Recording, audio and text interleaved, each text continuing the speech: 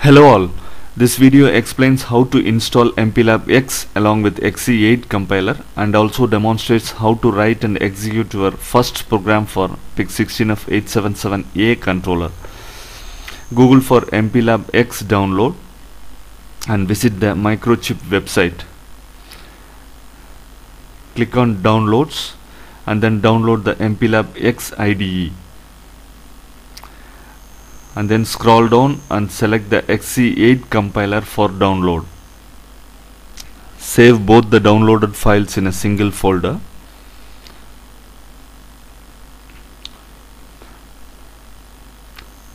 Now click on MPLABX Windows installer to start the installation. MPLABX IDE installation starts. Click on next and then accept the agreement and then leave the installation to default directory.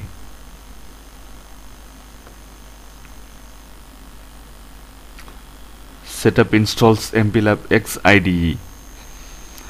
If you leave this tick mark, you will be directed to the download link of Xc8 compiler. As we have already downloaded Xc8, untick this and then click on finish. Now start the Xc8 compiler installation now. Click on next and then accept agreement. Leave the installation to the default directory. Under compiler settings, you can tick all the options and click on next. Now the Xc8 compiler has been installed.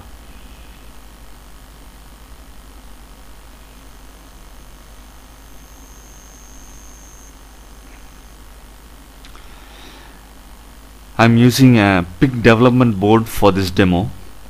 In this board, the port pins are extended for easy connection using jumper wires.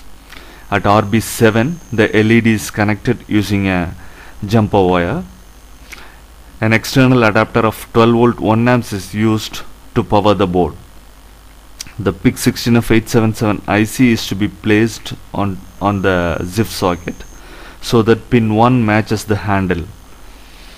In these types of boards, always pin 1 is near the handle. Port B RB7 is connected to an LED using jumper wire. A PIC2 programmer is used to fuse the hex files. As the target IC is on the demo board, I am removing the ICSP connector from PIC2.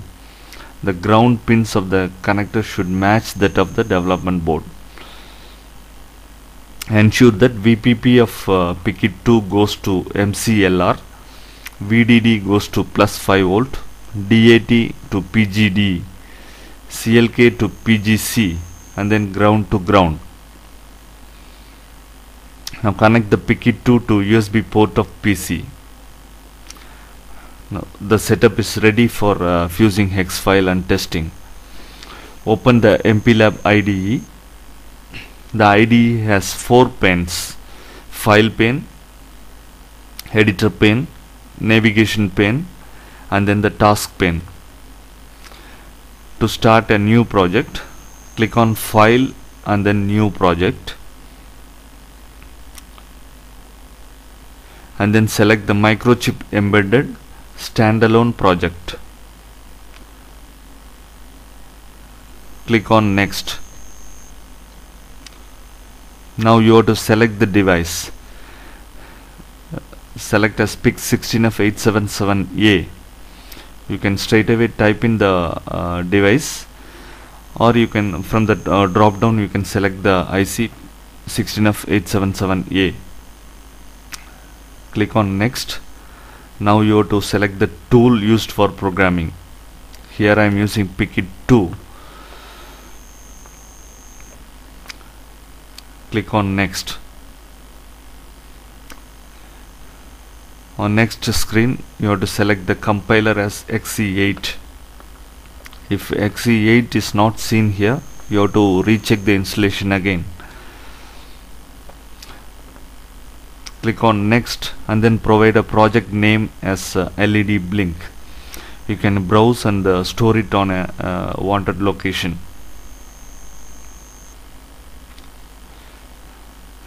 click on Finish to see the project files on the file pane.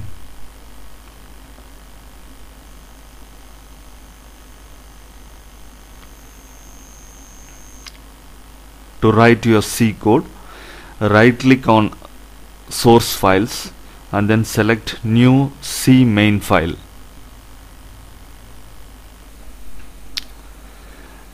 Provide a name to the C file and then select the extension as .c from the drop down. Now click on Finish. You can see some code generated on the editor pane. For now, delete this code. First step is to set the configuration bits. Click on Window, pick Memory Views and then Configuration Bits. On the task pane, you get the configuration bits. First we have to set the FOSC. Select HS from the drop down.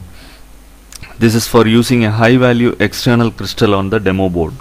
You can leave all other bits off and then click on Generate Source Code button at the bottom. Now you get the Pragma configuration codes. Select all this configuration code generated and then copy it. Paste it onto the editor pane. The first line of the config code is #include xc8. This preprocessor macro tells the compiler to include the header file. Now the compiler will understand chip specific words like trace, port, etc.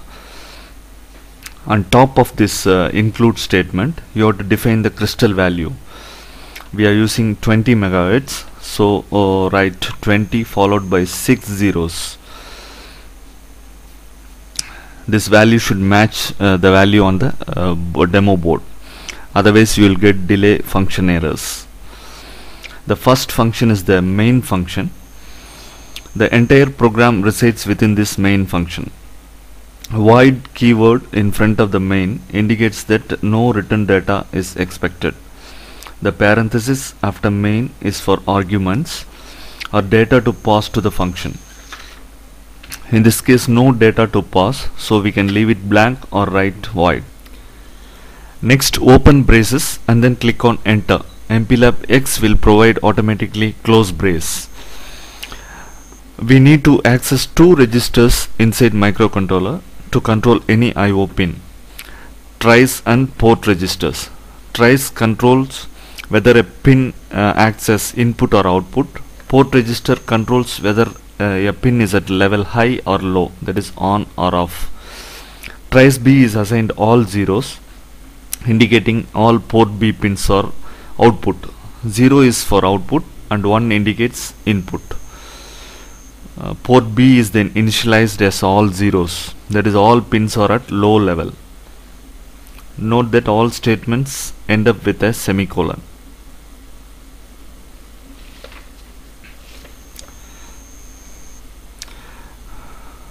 Now we start the never-ending loop. This never-ending loop is created using while statement. The condition is always set to true, that is 1. So the loop is executed forever.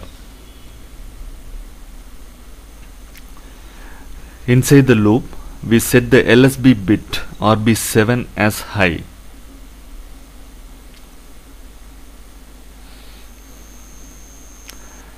This is achieved by writing port B as 0000001.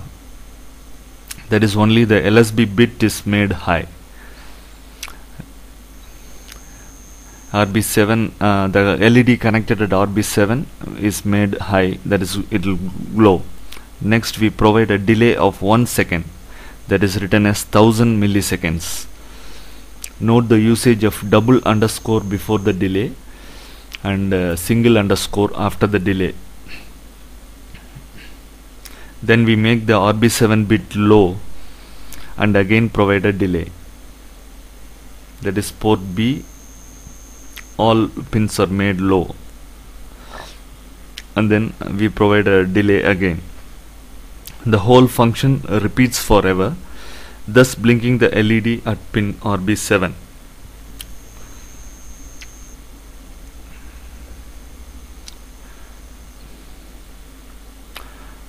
Now click on Run Build Main Project.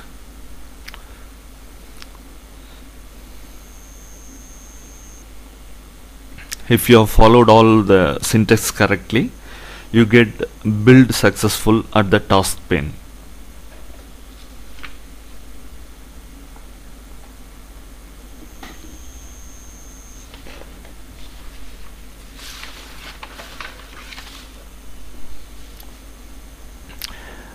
Now you can click on run main project to load the hex file onto the target IC. As the PIC2 is connected to ICSP of target demo board, the hex file is automatically loaded onto the IC, and then the LED at pin RB7 blinks.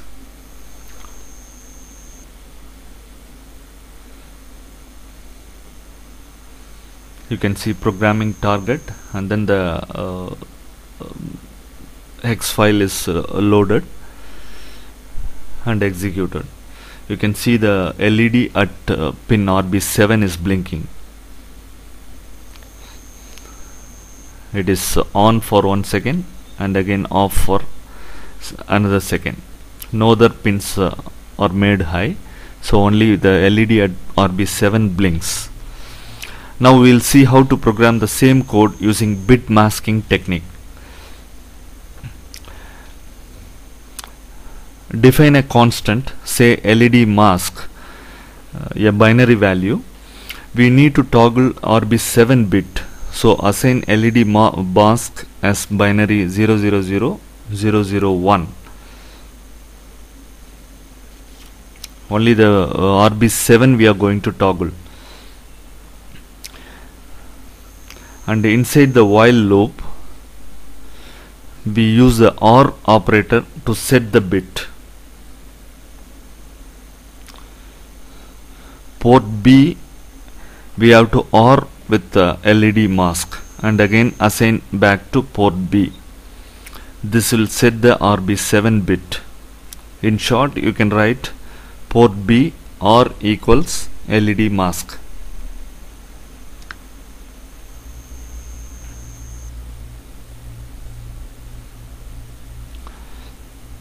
This will set the bit at RB7 and the LED at RB7 will glow. After the delay, we have to clear the bit. To clear the bit, we use exclusive OR operator.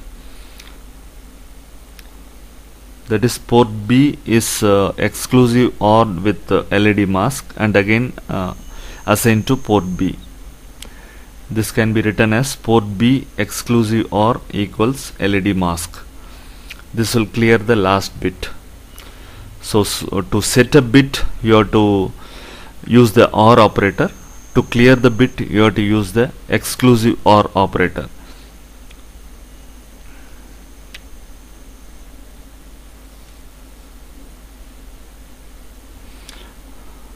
Now build and run the project to see the LED blinking.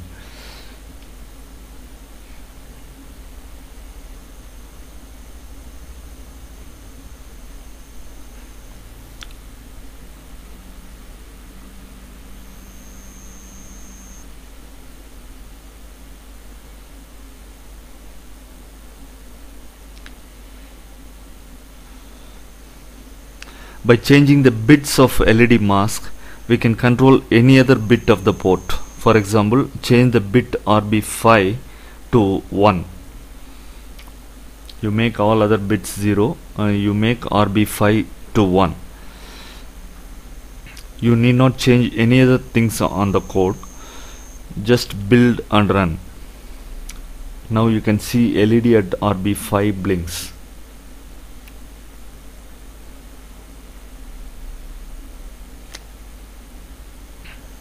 You shift the jumper wire from RB7 to RB5. You can see the LED blinking. Just by setting the bits on the LED mask constant, we achieve this. Thank you for watching.